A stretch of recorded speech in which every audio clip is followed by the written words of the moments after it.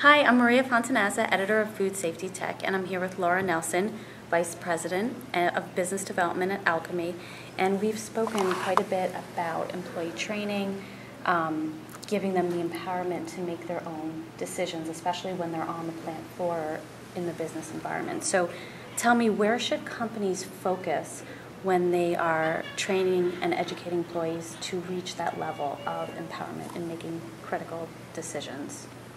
It's a great question, Maria. One of the things that I think that we need to focus on as an industry, and we have a lot of very proactive innovators in doing this already, but I think we have to own the fact that employees are the key, right? They are exposed to the product, and they're really the ones that are touching our food every day.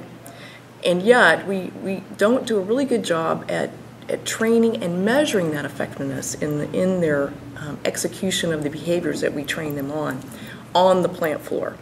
And I think, so we do a good job at training, and in doing the classroom training and testing those folks, we get the 100%, and it really kind of stops there because we're checking the compliance box. But moving forward, I think people are really starting to see the value of taking that to the next step. And really that's moving from, do they know what to do? Are they actually doing it? And that's really verifying behaviors. And it really talks about, a lot of people struggle with the food safety culture. And really this starts to get at that question, are they validating the behaviors that you did train them on in the classroom?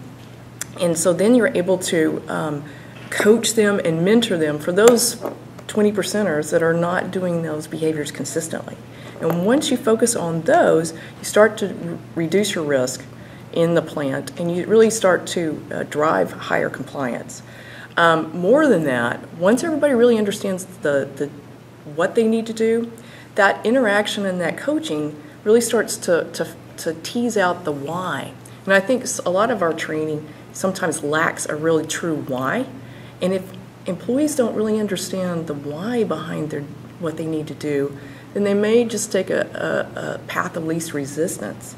And if there's a delay on the plant floor and things always happen, then they might go that least resistant route. Well, I'm not going to do that temperature for this 30 minutes, or I'm not going to check the ingredient label on this because we've been down and we've got to get moving forward.